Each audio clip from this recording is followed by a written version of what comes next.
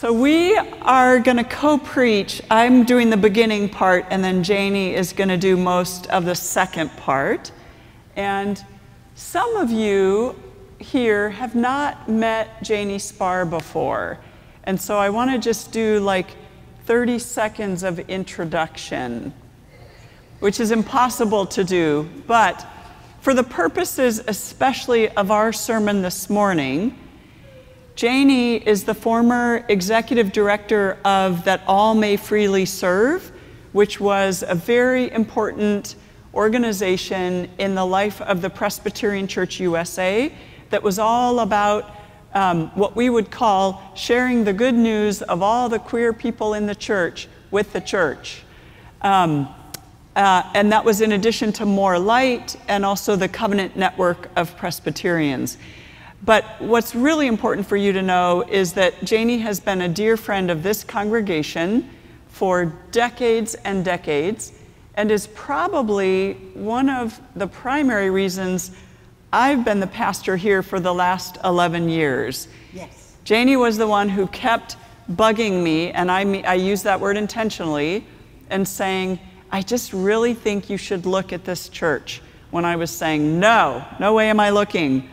I just really think. So anyway, there's lots more to say, but that's probably enough for the purposes of what we're going to be doing in a minute. On Wednesday night, I attended a 19th District Council special meeting on race and policing with Marianne and with Peggy Long from this congregation. One of the people who spoke at the meeting was a retired black female Chicago Police Department officer named Elise. She told us a story that is about nonviolence, even though she didn't use those words. She said in the aftermath of the murder of George Floyd, she was in the middle of mentoring a group of young people who want to be police officers when she got the command to go downstairs and outside and stand with the officers facing a group of protesters.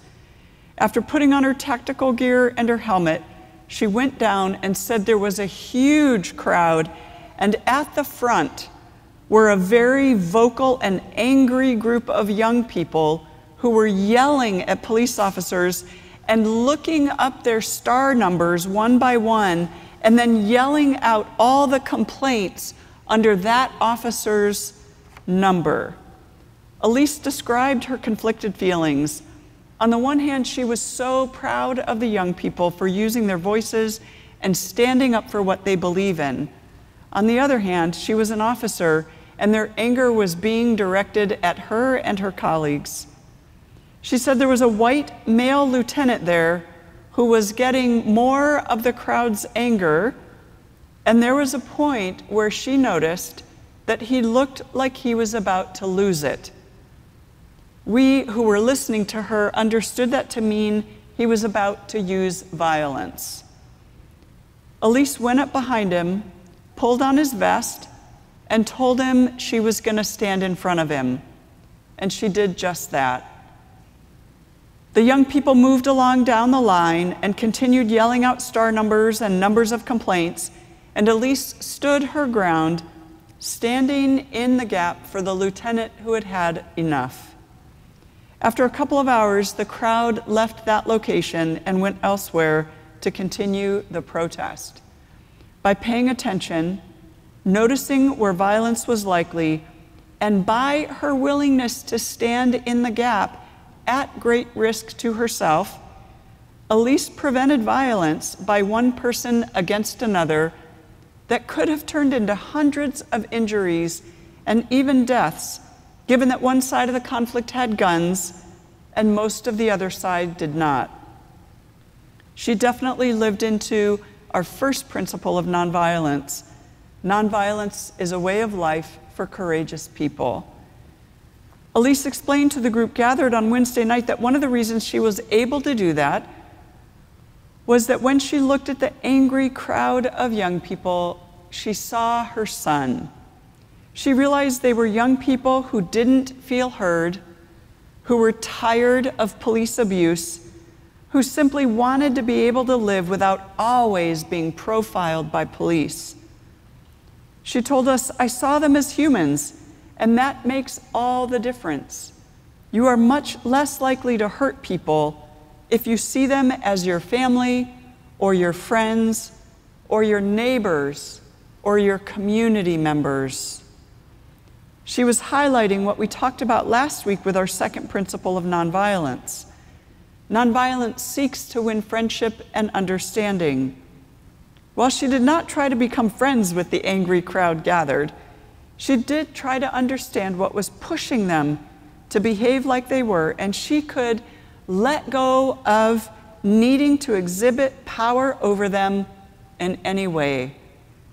She told us that's how she was during her entire 24 years on the force. She referred to herself as officer friendly and said that when the angry crowd was reading off the complaints against each officer one by one, when they got to her, they saw there were no complaints. In 24 years on the job, she never had one person file a complaint against her. Our third principle of nonviolence is nonviolence seeks to defeat injustice or evil, not people. This one is difficult and is important. The idea is that when we identify people as the problem, we forget they are also victims of the evil systems we all live with. Similar to last week's principle of seeking friendship and understanding, part of what undergirds this third principle of defeating or attacking evil in systems rather than individuals is at the end of the day, all of us individuals need to find ways to live together. If we humiliate someone or cancel them or ostracize them or defeat them, we are not seeking reconciliation and the building of the beloved community. Instead, we're simply retaliating or getting revenge or tearing down the beloved community. We are hating our enemies instead of loving them. After describing one careful distinction, we're going to pivot, and Janie and I are going to bring this principle alive using the example of the struggle for inclusion for queer people in the Presbyterian Church USA. So there's one careful distinction we want to make. While this third principle of nonviolence means we don't want to attack an individual, it does not mean that we cannot speak the truth about an individual or speak truth to an individual. For the past 8 years, I've repeatedly challenged us to refrain from name-calling or using demeaning terms for Trump. Calling him names is demeaning and demoralizing and accomplishes nothing.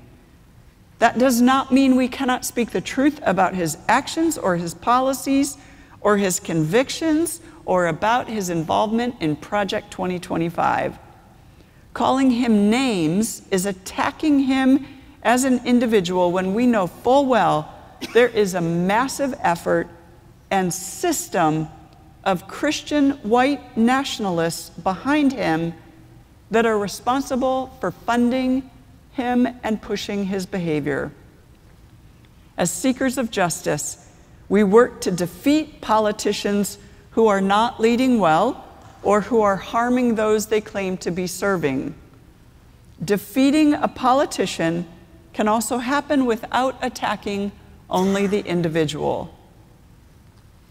I'm going to stop there, and that leads us right into the Presbyterian Church USA as we go deeper into understanding why we don't seek to defeat individuals, but instead focus on defeating the evil and harmful systems.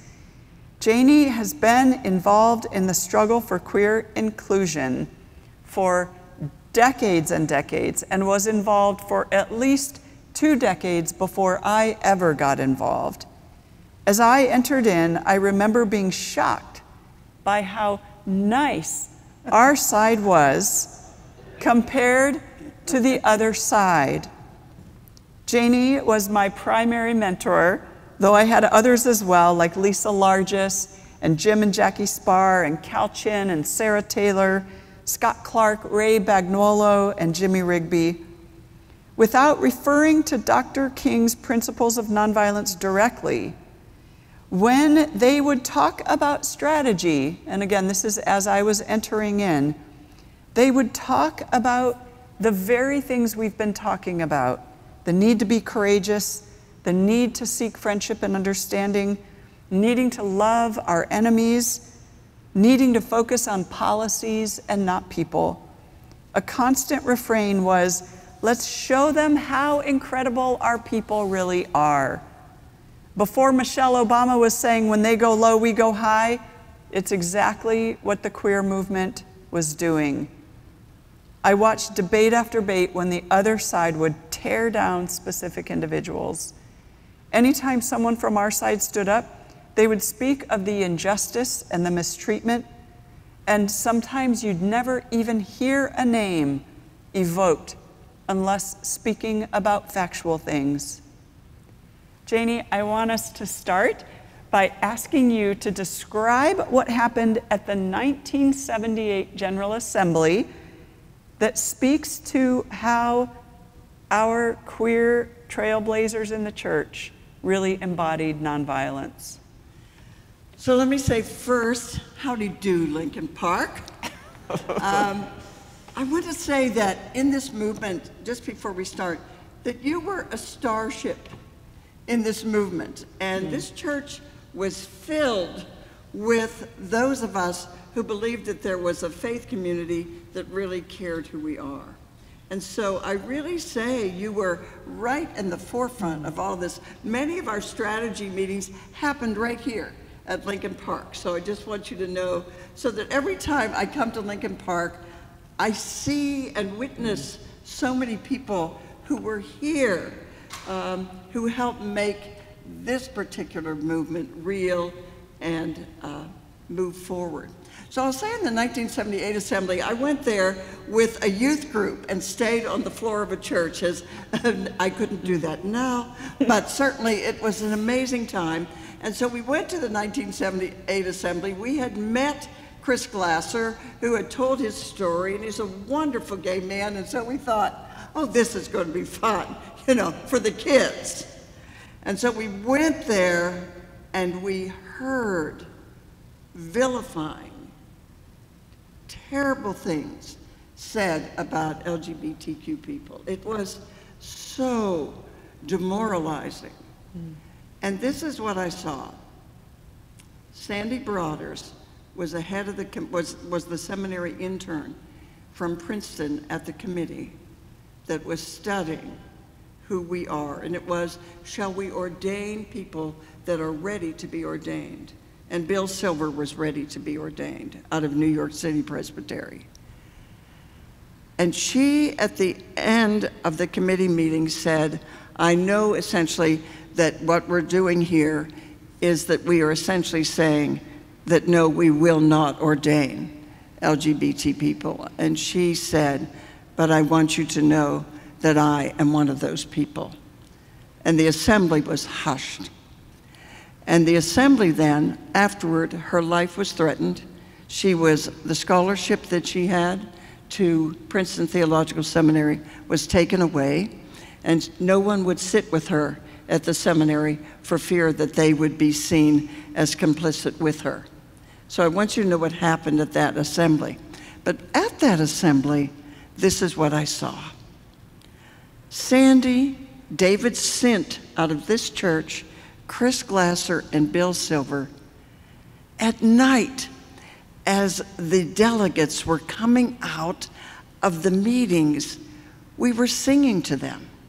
We had candles, and we were loving them. And we had the candles by our faces so they could see us, so that they could see these were the people they were saying no to. And then at lunchtime, we had this time of when we were naming and praying for all 600 delegates. You should know by the end of that assembly, there were 50 votes. But it was how I watched this with such care And after my former husband, Jimmy, he came up to me and he said, "Oh, Janie, let's just get out of here." And I said, no, we're to go across the street. And we went, honestly, down into this hotel. And it was like we went into the catacombs. And we opened the door. And there was Roger Wilson leading us in song. And people were singing and smiling and saying, "Here we go." And we're on to this movement. And there was no thing of moroseness or anything. It was like, they're going to know who we are. And of course we thought we would, because we were so wonderful, of course we thought that they'd just love us the next year and vote for us. But how did we know it would be 30 years? But it was this amazing time. And I remember going home, Jimmy and I kind of went out of there and he said, "Well, I know what we're going to do." He said, "We're going to start a movement in California." And we really did. We started Presbyterians for Lesbian Gay Concerns in California. It was one of these things where we were uplifted in watching this justice approach of, even though they were telling us, I mean, you can't believe the things people were saying about us, but it was like, "Oh, you don't know who we are. We're your children. We're your grandchildren. You don't know who we are, so we're going to let you know who we are." So that was that assembly. Do you want me to say? So we're going to talk about a couple other assemblies that have been very important. Okay. And also, one of the things that I would love for you to describe, you just said it took 30 years. Even though the assemblies were very important, especially at particular times, there was a lot that happened in between assemblies, a lot of educating. So can you talk a little bit about that? Well, I can talk about, after a while they got kind of sick of seeing, Martha and Tammy, who were out, and they were sick of being told that that it was bestiality to love one another. I mean, it was this kind of thing. And so several of us were out then across the country beginning to really speak out so that people had to look at us and not like us, But what happened is, because these were such really nice people, they liked us and didn't know what to do with us. And what it did, it brought an authenticity. So when we would tell our stories, it was just quite remarkable. So we had van trips across the country. And what we learned is this: when you go into the South, you have to take Southerners with you. So we always had allies that were with us, and then we always had Southern people on the end. So one would be Southern with this great accent, and one would end with a great accent, and they would say things like this: "Well, I love you, honey, but you're a Yankee." But they couldn't say that, because there were these fabulous Southerners telling their story. So we went into Birmingham, Alabama. I'll just tell this. We went into Birmingham, and it was so incredible. We went in this van, and then we would come out of the van, and we went to this one church, and we watched these. We knew everybody in the room who was lesbian or gay at that time. It was lesbian and gay. And we would go there, and we would say things like this: "It is good to be who you are. As a matter of faith, it's good." And I'm telling you, their little faces, they would just hit the table and weep. You knew everyone, because no one had ever told them that they were good and that God loved them. We did this everywhere around the country, and it was just, you just can't believe what it did. And then when people stop hearing individuals, it was Martha Gillette who called me on the phone and said, "Janie, Tammy and I just can't hear this one more time, how terrible we are." She said, "I'm going to lay aside my ordination, and I'm going to lay aside some stoles." So she said, "I want to come out to your place in California, and I want to go with you to the quilt. And I want to see how they take care of the quilts." The AIDS quilt. The AIDS quilt. The AIDS quilt. And there were thousands of AIDS quilt. So we went into San Francisco and met with the people. And I could watch Martha as she watched how they take care of the AIDS quilt and so on. And then how would we begin to take care of stoles and tell the story of people. So what happened is, when you have stoles, which we did all around this church and so many churches across the country, you got to read the story of people who never named who they were, but it was their story of what it was like to be in a choir, what it was like to be a deacon, what it was like to be an elder, what it was like to be a pastor and not say who you are. And there were hundreds and hundreds of stoles, so that how we educated the church was going out into these van trips, into these places. And then we would have times when people would just say terrible things, and our allies then, like Jim Rigby would say to me, you know, when someone said, I'm a psychologist and you're all, you know, terrible people, and, you know, it's just a phase, all the things that they used to say. And Jim Rigby would say, I'd like to take that question. And then if any of you knew this man, he was from Texas, and he knew the Bible better than anybody, and then he knew psychology better than anybody, but he did it in such a loving way, you know, that essentially trounced the man but loved him.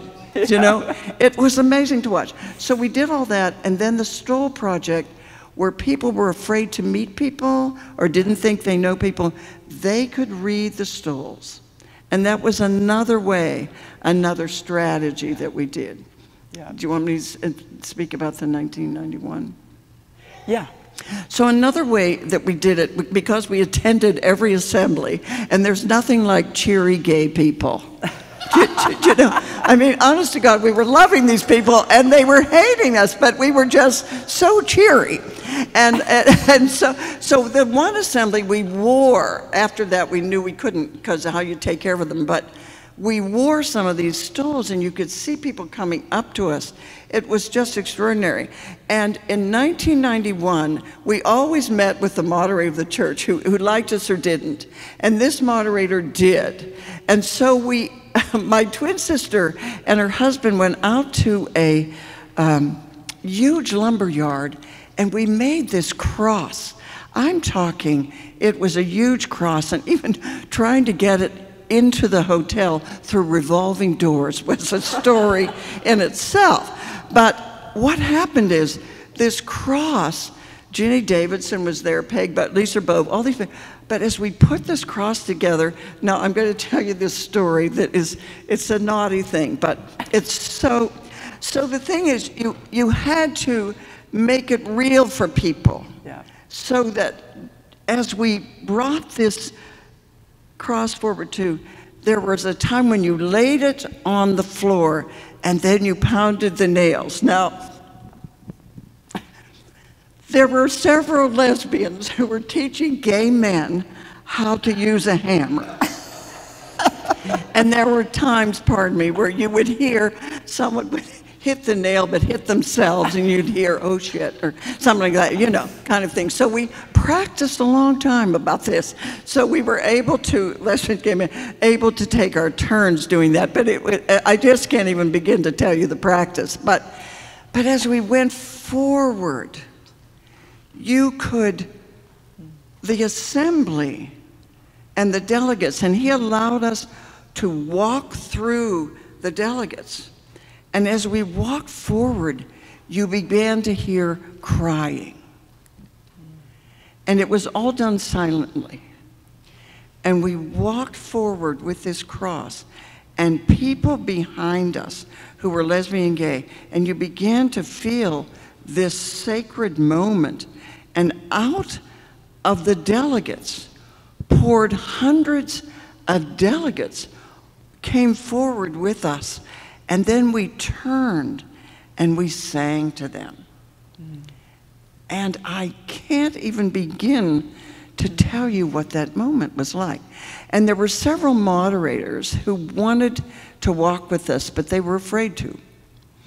And it was Ginny Davidson, former vice moderator of the General Assembly, who walked in front with this cross.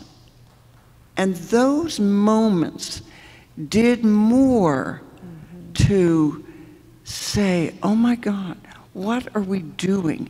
And it brought more allies, brought more people from their seats. So the vote in 1991 was not what it was, 50 and 78. And you just see a movement. And in between is this strategy of loving people through their fear, personing the issue, doing this across the country. And then as we matured more as a movement, You had more light. You had that all may freely serve, and you had the shower of stoles. And what we did, we called ourselves the Three Sisters. And we became very powerful of witnessing in all these different ways. So that was really an important assembly. Yeah. And then one more. Stay with me. Are you here? Yeah. So in 2000, we asked Mel White, who wrote the book Stranger at the Gate, who had come out of very conservative theology and had come out as gay. And it had made people very, very upset, especially those who were on the far right, Christians. And so at the assembly, what he did, he trained us all. And we did, his organization called Soul Force. And we stood as people came into the assembly. We locked our arms and we had signs, very loving signs, and we said nothing. And a lot of these people that we knew, and we just stood there together in a big circle and just held on to one another. On the other side, across from us, there were people yelling terrible epithets about us, about how terrible we were. You just can't imagine what they were saying. And we were, the contrast between seeing this hate coming out and then us just standing there in total silence, looking at people, loving people, and all of a sudden you had more and more people coming to stand with us and weeping with us. And it was there then that we were arrested for being, what would you say? Civil disobedience. Civil disobedience, there we were. And Jenny Davidson was in her 80s, and I was preparing her, and she said, Janie, I have never taken my wedding ring off in all these years, but I guess I'll take that off, and I'll take off all my things, and so on. She said, because I've never been arrested before. And I said, well, good for you. This is your chance. And she was so wonderful. And Bill Thompson, who in 1978 had been the clerk of this whole assembly, who had done this thing about ordination, he came. And he was in his 80s, and we all locked arms. And they took us away and arrested us, and it was this moment of people who by then knew us saying, oh my God, what have we done? What have we done to these really loving people? So it's again, this strategy of nonviolence, which the contrast between these epithets being hurled at us in committee meetings and all this kind of thing, and us standing, loving the people. And then we had people like Howard Warren, who used to stand outside with all his buttons and so on, and he was like John the Baptist, you know. It was these wonderful ways of letting people know, this is who you're hurting. You're hurting people who you know and love. So, yeah. So, and a couple things that are worth highlighting, I think, about that is in any kind of act of civil disobedience, there is a lot of training that goes into how you're going to be in that action and preparing people well enough so that people can make a choice in advance of, I'm willing to get arrested, I'm not willing to get arrested. Right. And some people, based on trauma and life things, and would have to say, I can't get arrested. And other people could say, I can get arrested. Right. And so I think that's an important highlight that is still happening in movements today. Right. And then there were also a lot of people who could not do what Howard Warren was doing. Right. They had been hurt in a particular way, in such a way, they might be able to work for policy behind the scenes, but they could not be the person at the door greeting people in love. Right. And I think, you know, one of the things that's always made for the success is people get to say, I'm able to do this, I'm not able to do this. And often it would change, right, depending on where people were in their lives. Right, and they changed all along. Yeah. I mean, we all changed. And one of the things we've really said, this is the thing, because you had people then that were closeted and those of us that were out. And this is what we said. We are not angry at the people who cannot come out. We are angry at a system that invites our people to lie about who we are. Yeah. And as long as you knew you were fighting a system, then you knew that you wouldn't go in on each other, which that's part of the system, is to get people against each other. We were very together as a people, and I think that was another thing. That's huge. That was huge. Yeah. And again, but this traveling then around the country, I wanted to say there were places where people would yell, you know, like, I hate you.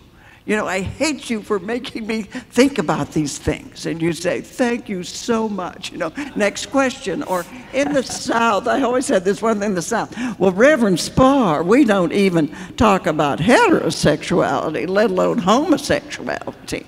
And then they'd say, but we're going to talk about it now. I say, yes, we are. But it's these wonderful moments in which people wanted to tell us about their grandchildren and their children. One woman in Iowa, a grandmother, was there, and she said to me, I've been waiting for you to come a long time because I got a granddaughter and I just love her to pieces, and she's a lesbian, and I want to tell you I love her. And I'm telling all my congregation, or you'd go into these congregations and you knew the people, well, you thought you did, at least that were gay, that you thought they might be. And then they'd say things like this, well, you all are going to leave, and what are we going to do? And I'm telling you, they would stand. Someone in their congregation who they loved or was a deacon, they would stand and say, well, I've waited to tell you, and I'm a lesbian, I'm gay. And you could see the people say, Sally? Our Sally? Do you know, it was these moments in which people had the opportunity to say, I'm here, and I'm in your church, and I've been here with you all this time. So it was a whole strategy of helping people either, you know, be who they are. So we were working with our own people, but we were also working with then indignant parents. Then parents, remember parents and friends of lesbians and gays? I mean, all of this, it was like, I've heard enough. And we heard that all around the country. Yeah. So we have to wrap up soonish. Yes. But say something about all of the trials that happened, and there's trials within the church, so they don't go to civil courts, but we have courts within the Presbyterian Church system, and many of our queer beloveds were brought up on charges for violating the book of discipline, the book of order in the Presbyterian Church. So say something about the role that the trials played in nonviolent resistance. Well, it was when the church said no, if you had a remedial case, that would be against a presbytery for ordaining someone or something. So the person never had a chance to speak, usually. But in a disciplinary case, you could say anything about the church. And we brought also great allies who knew the Presbyterian Church law and knew how the history of this conscientious objector kind of thing, that it's a matter of conscience. So we had all this history that we were retraining Presbyterians about, which was just marvelous. And then we had this, well, these trials. What they did is, again, they named people like Beth, and they named people like Lisa Lart. I mean, they named people that were amazing people. And then you could see the people around them be so upset that they were the ones that were being charged. So in a way, the trials gave us fodder for freedom. Mm-hmm. They were the fodder in which we educated people. And then we traveled the country, again, with all these trials that were happening. And we were able to be with people so that the church was able to see us in all different ways. So the trials became actually a thing that really helped us change people's hearts and minds. Well, and one of the things that happened along the way in the trials is that eventually we requested that whoever was bringing the case against a person would be named. And so again, not about defeating that person, but you can speak truth to power in terms of it's okay to name what's being done in the way of harm. And so, you know, eventually people who were trying to be very anonymous had their names read out loud at a trial. And that made some difference. You know, people began to see, oh, one person is bringing cases against 20 people.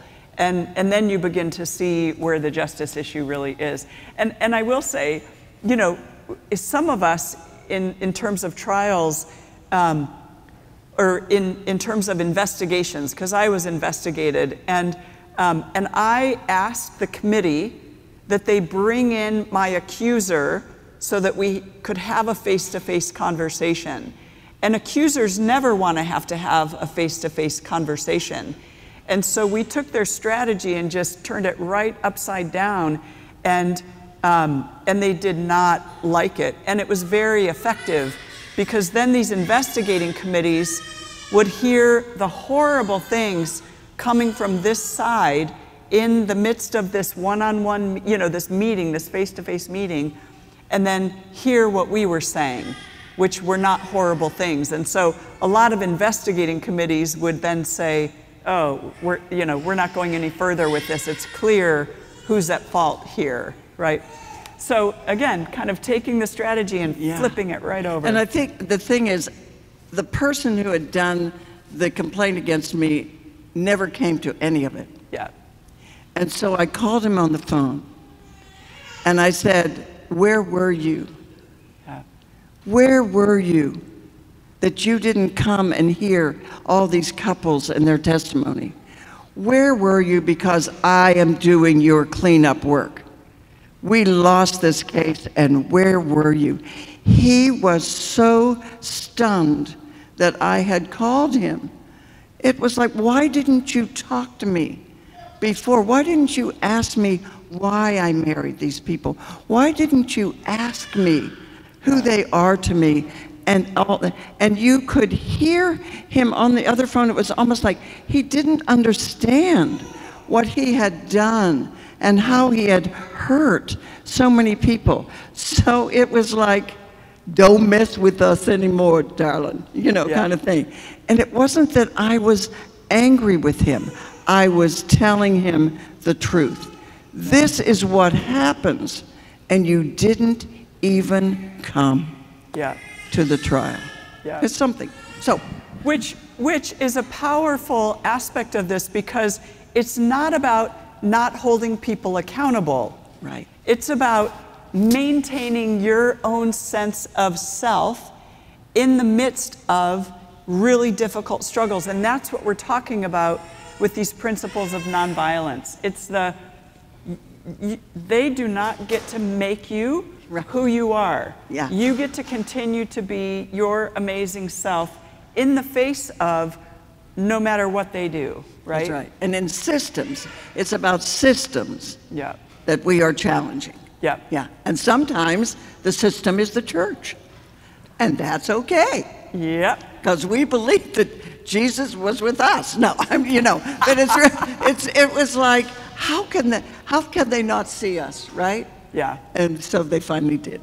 Yeah. So, and it's a powerful word for what we're going through right now. Yes. No matter which side you come at it from, how can we see people who are saying something very different from what we're saying? And that's really what we're talking about. So I have one more story, because at the General Assembly, at one of the trials, this man came up to me just before I went in, and he said, Janie Spar, if you win today, I'm taking 5 churches with me.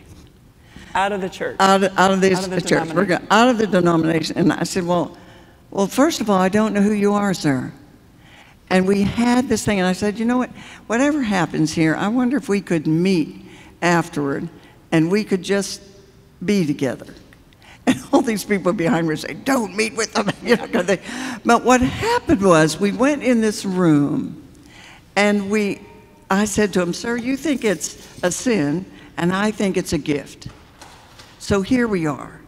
So who's your family? Tell me about yourself. And then I told him about my family, and we had this thing, and then we prayed together. It was just this most wonderful thing. And he said to me after, well, J.D. Spar, I don't know anything about this gay and lesbian thing, but by God, I think you're a Christian. You know, he was just annoyed. But so when we went to South Carolina, to this church with we went on a van trip, we went to South Carolina, and people were told not to come to meet us. And you know who came to meet us? He came to meet us, the man who had prayed with me. And this is what he said: I am so ashamed because they should be here today and hear and see who I'm meeting. So a lot happens in this not making someone another. But here we are. And I know you disagree with me, but by God, we're going to find one another. And he was the only one that came to that meeting. It was incredible. And then he said, and I'm going back and tell him how I feel about all this. So, wow. So learn a lot. Yeah. Is that a good place to end? Shall we end? Yeah, look, shall we? Amen. Amen. All right.